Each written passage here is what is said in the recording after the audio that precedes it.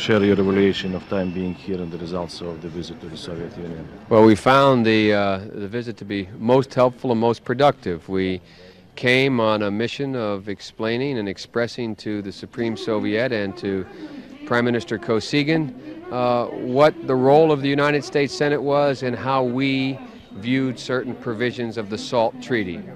Your leaders were most cooperative, most generous with their time, and all in all 6 of my colleagues and I found it a very, very useful visit, and are sorry we're going home so soon. A few words concerning the prospects of Soviet-American relations, if you don't mind. I think the prospects of Soviet-American relations are good, but to be very blunt about it, it's important that we first pass the SALT II agreement, which will improve them, and secondly, get about the business immediately of dealing with SALT III and the question of European forces, yours and ours, and a continued